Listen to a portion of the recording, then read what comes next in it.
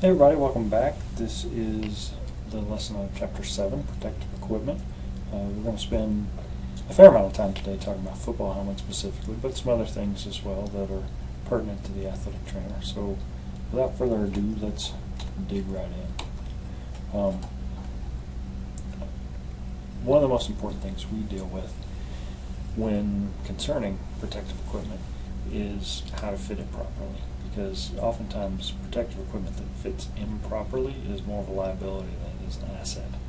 So we're going to take a look at how we select, fit, and maintain protective equipment. In many cases, that's really not your role as an athletic trainer. If you're at the college level, then that's going to be handled by the equipment staff.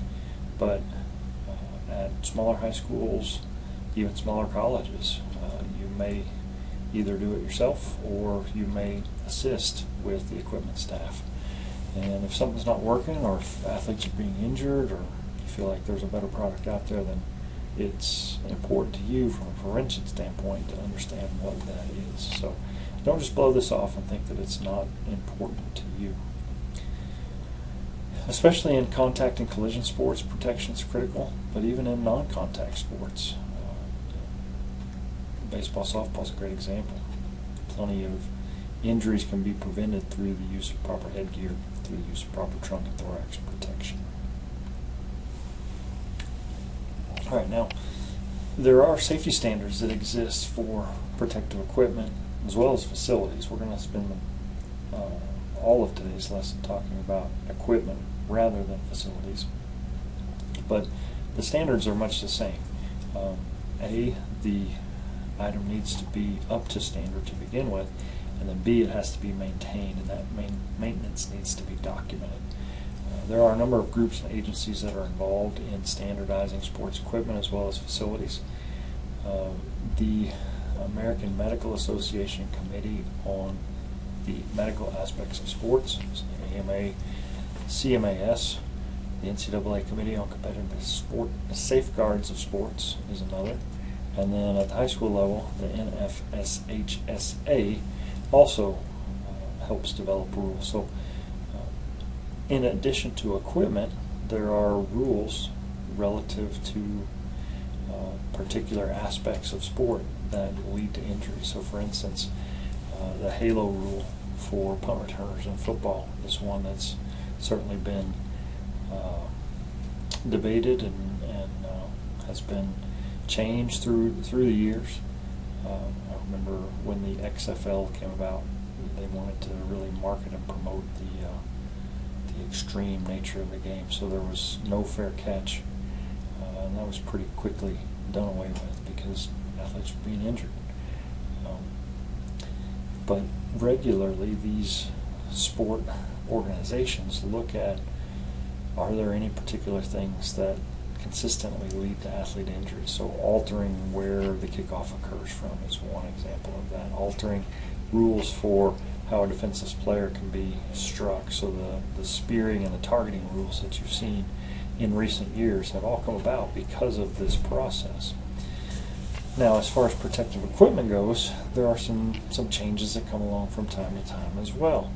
So required equipment may change. So we've seen this in softball in recent years, where the use of a face mask on a batting helmet has been mandated. At the younger levels of baseball, it is not necessarily required yet, but in some leagues it is, to have a full cage helmet. So there are rule differences across levels of competition. There are also rules differences for even at the same level for different organizations. For instance, in Little League Baseball, you can't use a big barrel bat, whereas in USSSA you can, and that's considered to be for safety reasons. So these rule differences are really the responsibility at the youth level of the coach. If you're talking junior high and high school sanctioned, then you as the athletic trainer need to know those as well.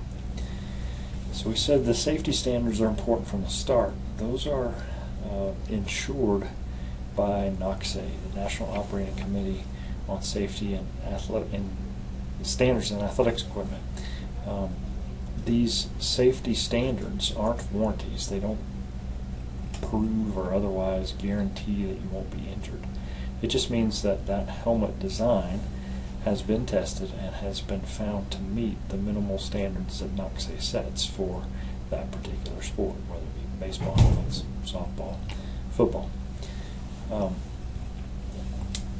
That initial certification is good when you take that helmet out of the box. However, it doesn't say that for the rest of time that helmet's going to meet standards. So in those circumstances, those helmets need to undergo regular recertification and conditioning. This allows that equipment to meet those standards for multiple seasons, because there is a considerable cost involved, and that number's gone up pretty substantially since I've entered the field, where helmets used to cost $100. Some of the newer designs are over $300, and so if you can get 6 years out of that helmet, then that is a much more manageable cost. Whereas if that NOCSAE standard had to be renewed and you could only use it for 1 season, then that number would go up pretty substantially. Helmets are clearly marked with the test results, so if they're a recertification, then they will have a recertification sticker. So I've pulled the helmet off my shelf. I don't know if you're going to be able to see this or not. This is an old helmet. It's been taken out of circulation. I'm going to hold that up. There is a recertification decal on this helmet, and this says that this helmet was good to go for 2000. This would not be able to be, even though it's recertified and it's never been used since it was recertified, because that certification is so old, it couldn't be used. This particular helmet design is no longer produced by Riddell. There are some versions of this helmet still in use if they have successfully been recertified, but no helmet more than 10 years old is allowed to be used in competitive play. But they do make for good decoration in my office.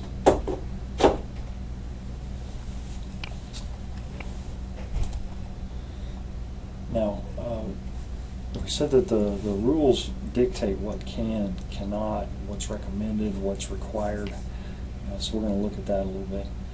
Obviously, in a sport like football, football helmets are required. So we're going to take a look at the major manufacturers, the differences between them.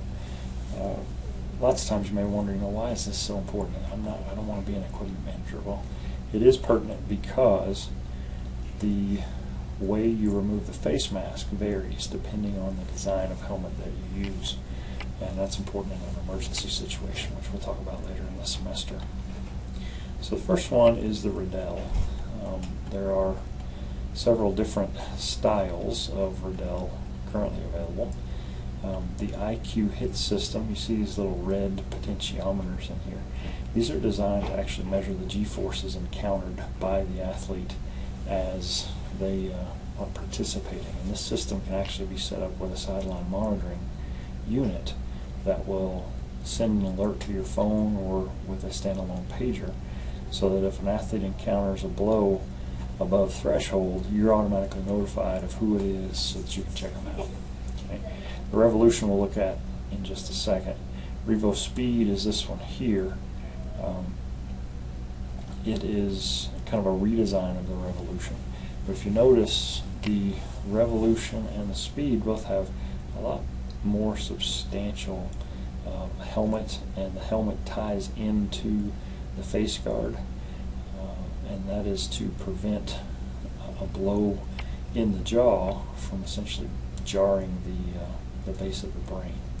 The VSR-4, that's the helmet I just showed you, that's been discontinued, but you'll still see a few of them as they are being phased out. A lot of these helmets have gone to this quick release, so you see you can use a paper clip or a Phillips screwdriver, a small one, and you push that button and it will release, and the helmet face guard can come right off. So Riddell kind of rethought how we looked at football helmets, and when they introduced the Revolution, they actually gathered up as much video footage as they could from confirmed concussion hits over a span of over 20 years. And what they gathered, they triangulated that data, and they found that hits to the mandible area were far more likely to result in concussion. So they fortified that area. Previously, the face guard attached on the sides and on the top, but it didn't attach low on the sides. So they basically used the coated bar steel of the face guard to prevent flex. So I'm going to grab a helmet and show you this real quick. Alright, so the first thing I'm going to show you is this is actually a youth helmet. This is not intended for use at the college level. So this shell is actually thinner than you would see, if this were in use by UTEP, it'd be thicker than this, but still, it will really demonstrate my point. So if I take this helmet, you'll notice that there's tons of flex here. So this helmet were on an athlete's head and they took a blow. That shell would basically just flex, compress the jaw right up into the mandible and into the base of the brain. So what Riddell tried to do is eliminate that shell flex. So this face guard is now tied in, and it's impossible for the mandible area at least to compress like the old design did. Now interestingly, Riddell has worked to eliminate that flex, but if you look at the newer design, a lot of the newer Riddell helmets you see have a big kind of horseshoe shaped cutout here, and those are called the Speed Flex, and that is intended to absorb force to the crown of the skull. So the shell will actually deform slightly. There's padding up underneath it, but unlike the jaw, we're directly impacting the base of the brain. The crown of the helmet is intended to flex and absorb those forces. So that's the newest design on the market right now, is that Revolution Speed Flex.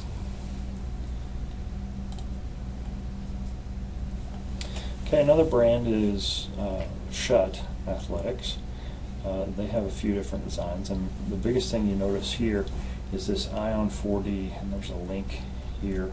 If you go to YouTube and Google Ion 4D face guard, you can see a video on how this is removed.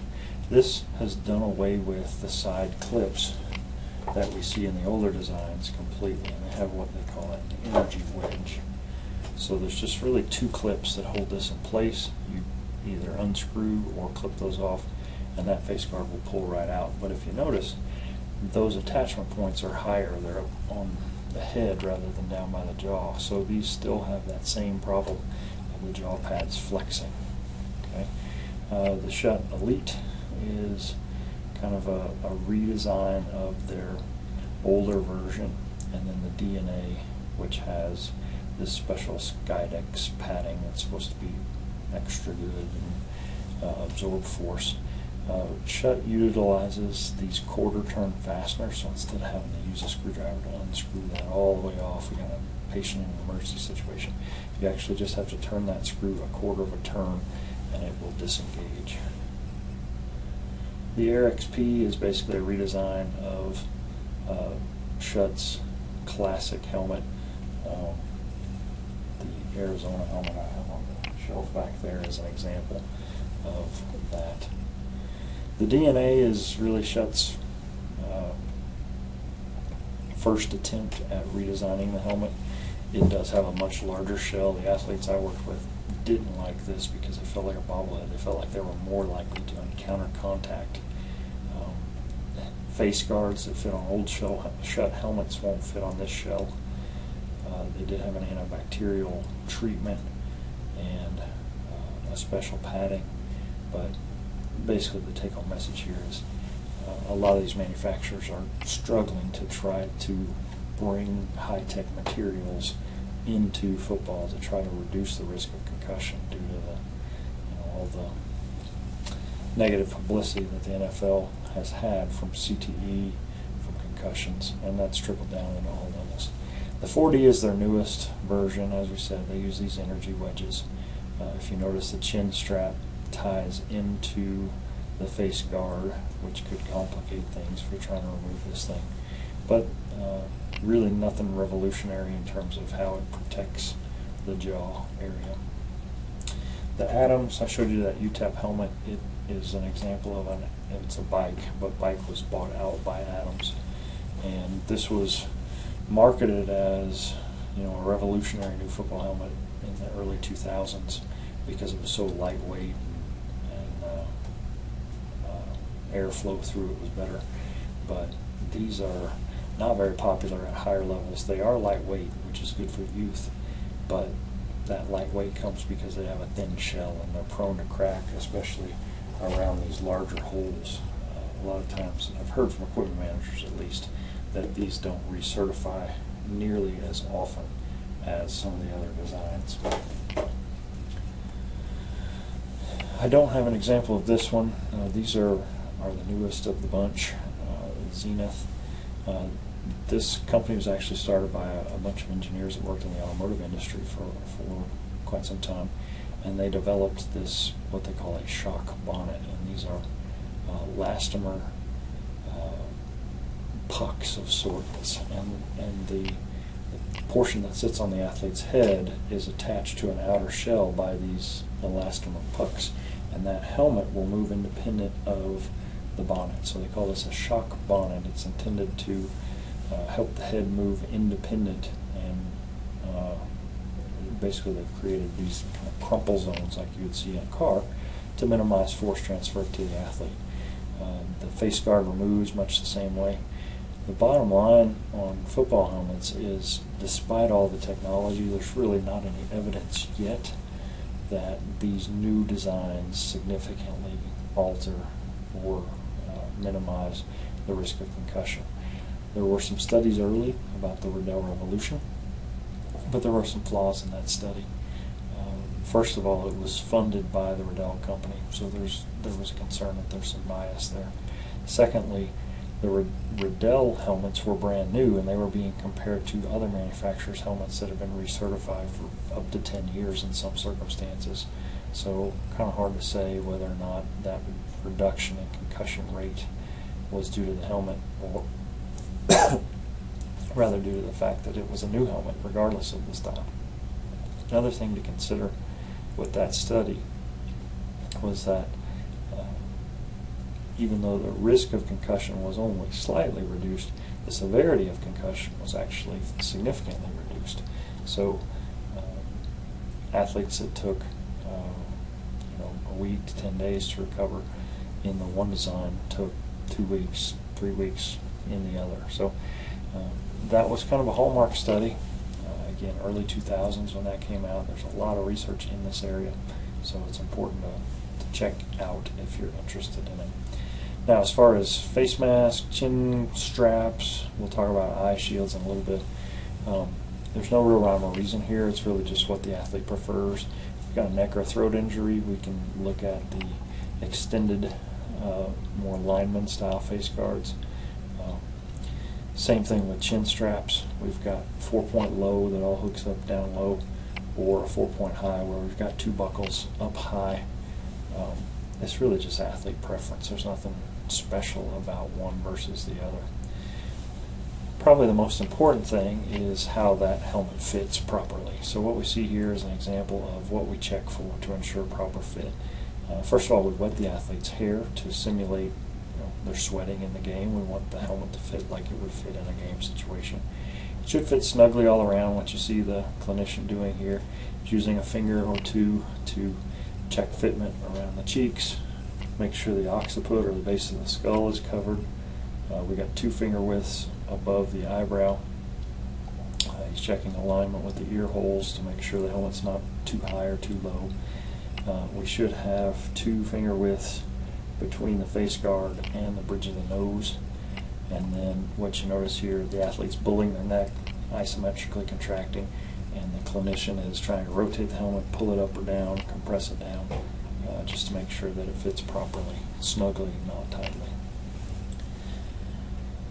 For neck protection, really there's only one that you're going to see in use now, and that's a cowboy collar, and even that you don't see very often anymore. These were really popular back in the 80s. Anymore you can adjust the shoulder pads quite a lot to get the kind of fit that you want. I haven't seen one of these foam neck rolls in probably 15 years on an athlete on the football field. The whole purpose behind all these designs is to just prevent extension. So if you've got an athlete with stinger brachial plexus problems, then this may be something to consider. All right, switching gears a little bit to ice hockey. These, unlike football, that's intended for relatively slow velocity but high mass collisions, hockey helmets have to be kind of a little bit of everything. In baseball, we're talking about high velocity, low mass, pitched or batted balls. In hockey, we've got to worry about bodies colliding, and we also have to protect the athlete from a puck. So hockey helmets have to serve a lot of purposes. The helmet is designed to disperse force over a larger area, and unlike in the U.S. where we've got NOCSAE standards, the CSA, the Canadian Standards Association, certifies hockey helmets. Now, you may see a NOCSAE seal on some of these. Nike makes these. They're marketed in the U.S. You may see that NOCSAE seal there. But in order to play in many leagues, it has to be CSA approved in addition. Okay, so with baseball, softball related helmets, these have to withstand high velocity impacts. Research has indicated the helmet doesn't do a whole lot to dissipate the energy of the ball. It does protect the athlete against the direct blow, but there is concern that it doesn't protect them against the concussion that could occur there. Some have suggested additional external padding. In the last video I showed you the skull cap with the foam on the outside. We've kind of ruled that out for use in concussion prevention, but there's some that suggest that that would be beneficial for baseball or softball. These are required to be NOCSAE certified, so whether it's a batting helmet for baseball, softball is said with a protective cage, or a catcher's mask or umpire's mask, they all have to be NOCSAE approved. Cycling helmets typically are not NOCSAE approved. Lots of times these are just thin or formed foam with thin plastic over the top. Many states do require the use of cycling helmets, especially for kids, and these are designed to protect the head during one single impact. So in other words, if you crash with your cycling helmet, you're supposed to throw it away and get a new one, unlike all the other helmets we've talked about so far. Lacrosse, never worked lacrosse. I've never been at a school that had lacrosse, but I know it's popular, especially on the East Coast. Women's lacrosse only requires eye guards, whereas men's lacrosse requires full cage helmets. These are protect the athletes from thrown ball. It's also intended to protect them from collision with opposing players. And then, if you notice, the eye guard, face guard area is relatively small, so that the ball can't penetrate and contact the eye. The goalie helmet adds the throat protector because they're more likely, they're going to see more balls thrown in their direction. But again, I'm certainly no expert in this area. I'm just telling you what I've learned from the textbook. Soccer headgear is an area of increasing concern, the risk of youth concussions and heading in soccer. This is basically just a headband with foam padding. There's no research that supports the fact that this is effective in reducing the risk of concussion. Some leagues are either requiring the headgear, outlawing heading altogether, because concussions in soccer are a pretty serious problem. For face protection, we've got the general face guard. We'll see this as a fielding mask in softball, for instance. There are a lot of options available here. In high school hockey, all of the masks are required to have a Hockey Equipment Certification Council certified mask. You won't see that in the NHL, but you do see it at the lower levels. The opening has to be small enough to prevent a stick or a puck from striking. So some of these will be coated steel cages. Some of these are clear polycarbonate masks that basically just cover the face. Some are a combo where you've got a wire mask down low and a polycarbonate eye shield above. It really doesn't matter, just as long as a stick or a puck couldn't get to the eye. Throat protection, on the other hand, you'll see this in Little League Baseball. Even though my son's a catcher, and even though he had a full face mask, he had to have the throat protection as well. That was invented by a guy who used to catch for the Dodgers by the name of Mike Scioscia, who actually invented that himself. And we've actually had umpires, officials tell us unless we put that on our catch, we substitute out. One of them had it on his mask, one didn't. We had to swap that guard over, or they wouldn't let him play. So that is monitored. Okay, other things to consider for face protection is the use of a mouth guard. And this is not substantiated fact, but a lot of manufacturers will tell you this, is that a properly fit mouth guard actually creates a little distraction at the TMJ. And we already talked about those Riddell studies looking at the blow to the jaw. These are reported to reduce the risk of concussion, not substantiated. They do have evidence to support the fact that this can reduce the risk and the severity of dental injuries. What you see here, these are what are called dip and suck or boil and bite mouth guards, commercially available.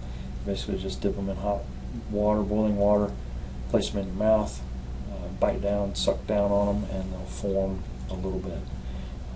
They don't fit nearly as well as the custom fit where we make an impression. We use a machine like this. This is a heating unit. We place a slab, or a slice rather, of plastic in this drum, heats it up, flip this out of the way, slam it down over this dental model, and it pressurizes the chamber, and we get a mouth guard that fits really, really well. These make it hard to breathe, they make it hard to talk, whereas the custom fit, much easier to do both those things. So places I've been, we use this on the entire team. Other places I might just do like the quarterbacks and linebackers who needed to talk. Basketball players tend to prefer these. Baseball players, if they wanted to wear one, a catcher might wear this. You'll also see this in motorsports. They might wear a custom fit mouth guard like this on, if they crash, it's intended to protect them. Some other things available here. So you see eye guards, eye protection in various sports. Here's the throat protector. Like I said, in leagues my son's played in, this does not count as a built-in throat protector. It had to have the attached as well as the built-in. So it just kind of depends on where you play. The athlete shouldn't cut down on that mouth guard. A lot of times they'll do this. It's required to wear it in football, and if they cut it down, they're basically eliminating the protection between the molars and back, and that's going to cause a problem. So what we looked at, those dip and suck, are stock commercial would be, we buy these in bulk. Either one of these, you can buy these dirt cheap at any sporting goods store. The stock ones, you really don't form at all. They just come and bite on them. You've got a mouth guard. And then the custom fabricated ones, these can run upwards of $200, $300 depending on where you get them. These are required for use in high school and the collegiate level for football, also ice hockey, I believe. Other sports require ear guards. Wrestling, water polo, and boxing all require these to protect the ears from cauliflower ear, to protect the ear from water immersion, apparently. I don't believe they're watertight, actually, now that I say that. But in particular, wrestling, ear guards are a big deal. Most high school and college will require that, almost without exception. I don't know that I've seen that in a long time where they weren't required to wear headgear. Okay, eye protection. Highest percentage of eye injuries are sport related. You take either an implement or a ball or a stick, something like that, into the eye. Glasses can be problematic. Eye protection for athletes who wear glasses can become problematic. Okay, so we want shatterproof lenses for sure. Polycarbonate is what we're looking for. Glass lenses are prohibited. They're more resilient to scratching, but they're heavier and they can shatter, which causes a whole realm of other problems. Eye guards do afford good protection. They can limit vision, so some athletes don't like them. Simple as that. So in a sport like football, it gets attached to the helmet. Something like these would be used more for racquetball. You'd see things like this in lacrosse, basketball. You wouldn't see this in basketball because it's metal, but something like this would be allowed in basketball. Trunk and thorax protection is essential in a lot of sports, so you've seen catcher's chest protector before. Hockey pads will be another example of trunk and thorax protection. Shoulder pads in football, for that matter. This equipment may provide protection. It can also be used as an implement, so we want to be cautious here. How essential is it to protect the athlete from injury versus how likely is it to cause injury in somebody else? This is the reason we don't have non-yielding plastic or metal allowed in a sport like basketball. I can't put an athlete in anything other than a cloth splint or a tape job. If I wanted to put them in a rigid wrist splint, that would be disallowed because it poses an injury. No of the other players are wearing enough protective gear to protect themselves from that non-yielding surface. So it's kind of the balance we're trying to strike here. Is we want to protect the athlete who's injured, but we don't want to expose others to increased risk of injury. So as far as football shoulder pads go, two types, flat and cantilevered. In order to fit properly, it needs to cover the acromioclavicular joint. The straps can't dig into the armpits. The neck opening shouldn't strangle them, and there should be minimal movement side to side and front to back. So here's an example of a flat pad or non-cantilevered pad. If you notice, these are referred to as the cups, and these are the epaulets. These are mounted to straps. They just flip up and away, but the rest of the pad doesn't move. Whereas this pad actually has an articulation right here, so that this portion of the pad and this portion of the pad will actually flex. Particularly important for an athlete like a wide receiver who has to get their arms up over their head. So by far and away you'll see way more non-cantilevered pads instead of adding that motion. A lot of times your skilled players will just have pads that are cut down quite a bit more. They're not as substantial. But those are the main differences there. The epaulets and cups have to cover the deltoid and allow for motion. That neck opening has to allow the athlete to raise their arms up over their head. The straps shouldn't dig in to the soft tissue. Sometimes we can combine, and I've seen this a lot, where football players will use hockey underpads, sometimes called spider pads, just to add some extra protection.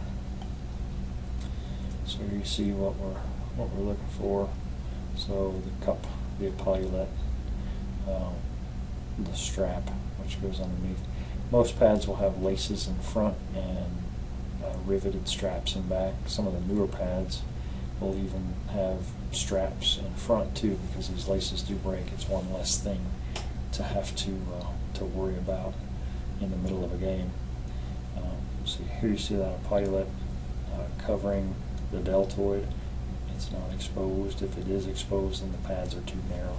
Notice how much these are flat pads, but notice how narrow they are through here, so that the athlete can get the arms up overhead without binding, compared to these pads, how much thicker they are. Okay. Other things to consider: rib belts, sometimes called flak jackets. These can mount usually into the shoulder pads themselves, and they're going to protect the athlete against being hit in the kidneys, being hit in the ribs. These can be air inflated, interconnected cylinders, so it's almost like a jacket design. For hips and butt, the old school style, basically we've got a girdle that has pockets sewn in, and the pads slip inside, and they are replaceable. You can alter the thickness of the pad depending on what you want. Tailbone pad here, so it goes in the back. The newer style girdles have these built-in hex pads, and these are honestly quite a bit more popular. The pads don't slide around. They're a little sleeker. They fit a little bit better. And the athlete just overall looks better. So you'll probably see these more often than you'll see these days. But maybe some youth teams and such will still stick with this. As far as groin genitalia protection, sports that involve high-velocity projectiles, we already talked about how Little League Baseball requires the catcher to wear a throw guard. It also requires a catcher to wear a cup. It's just a stock item. It fits into a jock strap or a sliding girdle, something like that. Some other things that you really don't think about as protective equipment, but socks. Properly fit socks can really protect the foot. They can support the arch. They should be clean. They should be dry. They can help prevent calluses, prevent blister formation. Old school cotton socks can be bulky. They soak up sweat and they stay wet, whereas the newer cotton poly blend are lighter and they have some wicking properties so that they pull moisture away, which is better for the skin. Length really doesn't matter, but really the biggest issue I've run into is athletes will wear the no-shows and they slip down off their heel and they end up with a blister. So longer socks usually will give us a little bit better protection, but it may be a style issue for them. They don't like the look. Okay, as far as shoes go, they do break down. Okay, so it's about more than just how they look. If an athlete's very active, then they need to be replaced. It's not uncommon for a runner to go through shoes every few weeks if they're logging considerable mileage. That shoe's going to break down, and when it breaks down, it's going to start to alter the foot mechanics, and that's going to predispose your athlete to injury. So as far as shoe size selection, sometimes they like the style, but the style doesn't fit.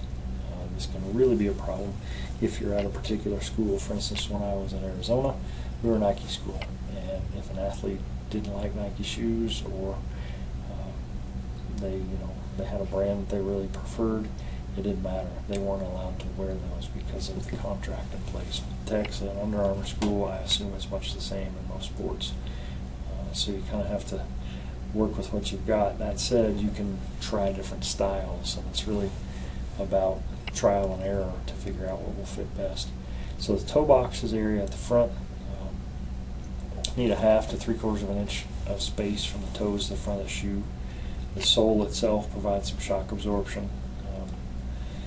Lots of athletes have gone away from the older style air support or gel or shocks or whatever it is to more minimalistic designs, and that's fine. But if they're making that switch right away, that probably ought to be a more gradual switch, or it can lead to some pretty serious foot conditions.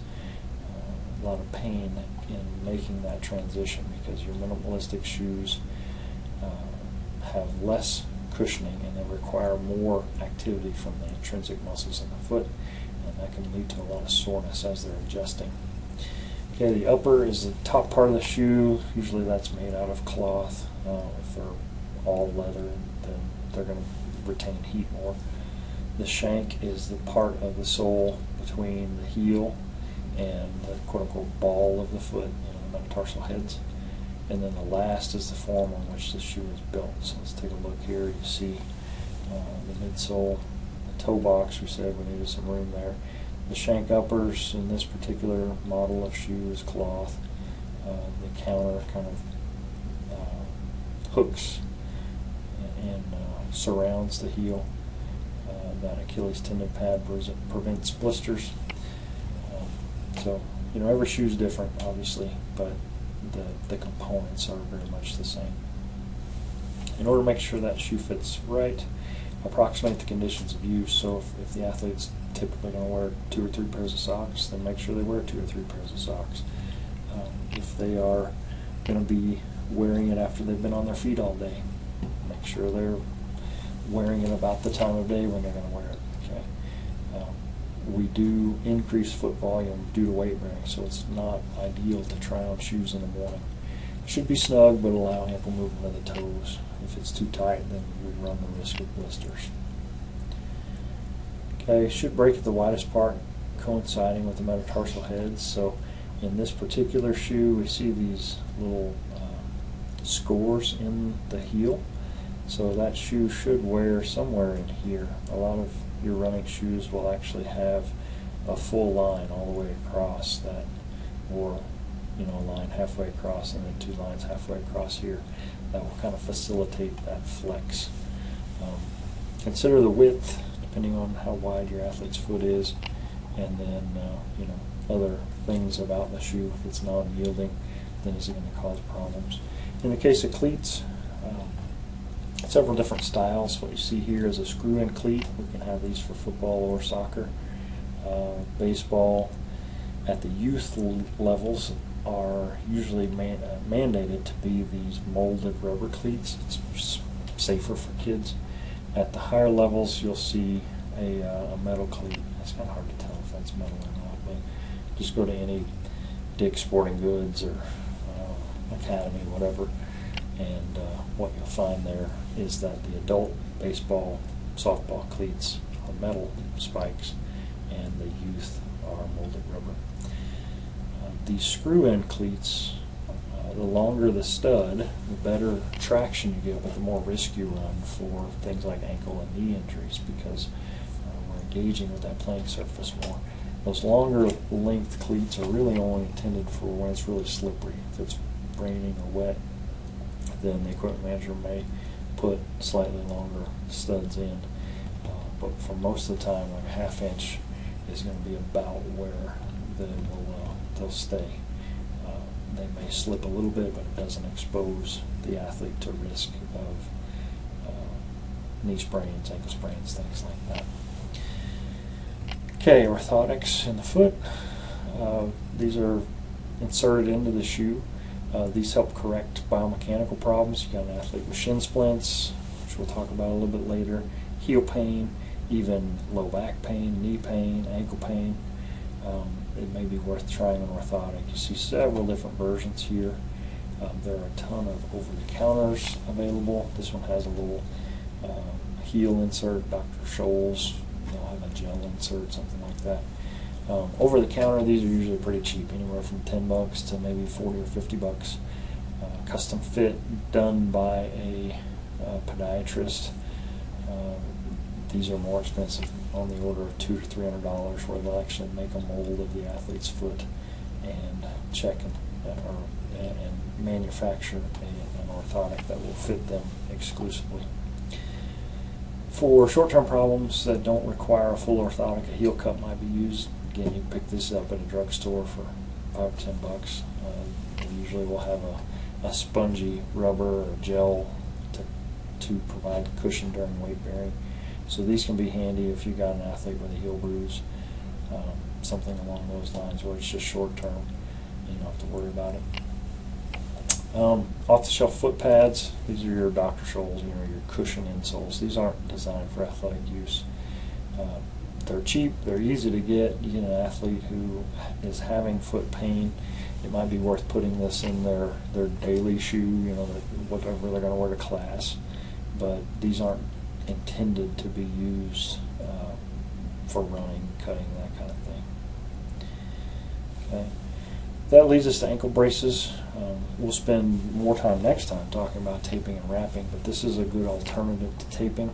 The research actually is fairly conclusive, in my opinion at least, that bracing provides added stability relative to tape, and it doesn't loosen over time like tape does. Little to no impact on performance. So in other words, an athlete doesn't run a slower 40-yard dash in braces versus in not wearing braces. Research has looked at impact on proprioceptive effects. So this is where tape can sometimes be more beneficial because it forms to the skin better. It kind of depends on a number of things. We'll spend more time talking about this next time when we talk about taping, but just know that several different styles out there. This is a lace-up, super cheap, $12, $15 brace. Something like an active ankle with a hinge in it. It's going to be a little bit more. Something like a Malaya lock like this is rigid, but also still has some inversion support. These can run upwards of $70-80 a piece. Shin and lower leg. I've never personally worked with soccer, but I've used a lot of soccer gear. Shin guards from soccer are very versatile. You get an athlete that gets kicked during football practice, then a soccer shin guard can be very beneficial. Also used in field hockey, and it's not a bad idea to have a couple of sizes, pairs of these laying around for use if you've got an athlete with any kind of shin contusion. We've already looked at football girdle thigh and thigh rather, but we haven't really looked at upper leg. This is a neoprene sleeve. This might be useful for something like an adductor strain, a groin strain, high hamstring, high quad strain. That compression and that heat retention can be pretty beneficial. Knee braces. These are used prophylactically, in other words, to prevent injuries, and they're also used after injury as an added stability. In particular, MCL braces are used, collateral hinge braces. There has been some concern that AOSSM, American Orthopedic Sports Medicine, I'm trying to remember exactly what AOSSM, basically these are orthopedists. They've expressed concern about whether or not these braces actually prevent injury. That really wasn't their design or their intent, and especially ACL. Rehabilitative braces are used following surgery, and something like this where we've got an adjustable hinge allows us to progressively allow more range of motion as the athlete heals. Functional braces are used following that initial period, so something like this would be considered a functional brace where they could actually play in this, they couldn't play in this. This is a super cheap off-the-shelf collateral brace that's going to protect the knee against a lateral blow, and then something like this is just a knee compression sleeve. Okay. All right, we're getting close. Just a couple more slides here. Elbow, wrist, and hand protection. Compressive sleeves retain heat. Could be useful if they've got like a biceps tendonitis or a triceps tendonitis. Something like this is sometimes called a spider pad. It's got more like a fluffy or a thicker padding that's going to protect them against a direct blow. You get an athlete, a basketball player who lands hard on the floor, you might want to wear this for a short time. A volleyball player who's going to be diving a lot, you'll see knee pads just like this, but every once in a while you'll see elbow pads. Whereas something like this might be a post-op brace for some sort of elbow reconstruction or a reduced elbow dislocation. And just like the knee brace, this is adjustable so that we can prevent extension beyond where the physician wants it.